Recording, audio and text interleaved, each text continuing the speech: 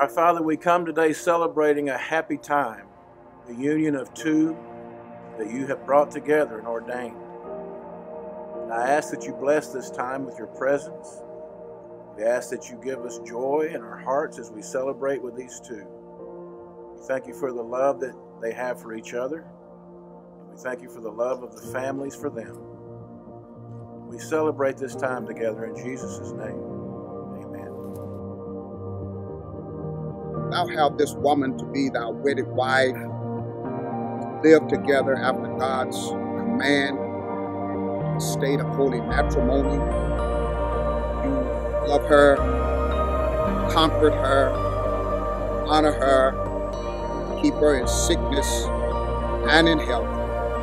Forsaken all others, keep thee only unto her, as long as you both shall live.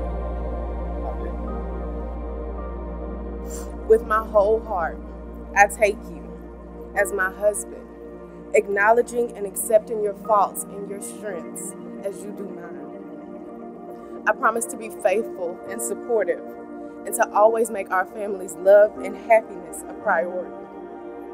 I promise to dream with you, to celebrate with you, and walk beside you through whatever this life may bring. You have any clue what you mean to me. Since the day Roger picked me up curbside, sitting on a suitcase, my eyes have been wide open. Let's flash forward from 2007 to 2010. Since 2010, you helped me become a better man.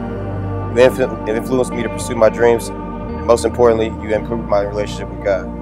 The push you gave me to pursue my dreams taught me that life with you would be far from average. Dreaming of a future with you confirmed what God spoke to me, what my heart and mind wanted, and it is this, that I want to share the rest of my life with you. When two or three are gathered together in my name, there I am in the midst of them. I'm not great at math, but I know you and I make two people. Through success, failure, joy, pain, and everything in between, I want you at my side. I want our two to consistently work as one. I promise to be your rock, protecting you and our family, your pillow when you cry, your friend and husband at all times. I promise to be the head of the household, leading us while following God's word. This is the best daughter God could give anyone. And I know she is very, very picky. I know she waited on her special order. And so that makes you a wonderful man. And I already know that. I love you. I love my daughter. And this is when you're a happy mother. It's when you know that your daughter has the man that God picked for her. She's also the girl with the biggest heart, and I couldn't ask for a better friend or sister. She's always been there for me, always, and she always knows exactly what to say.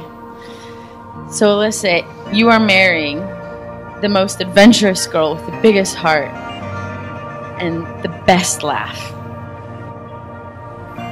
And now we are charged with being husbands, and that's a huge responsibility, as well as being a good father. And I know that you're going to do an awesome job at it, and this beautiful woman has sacrificed her life to be with you.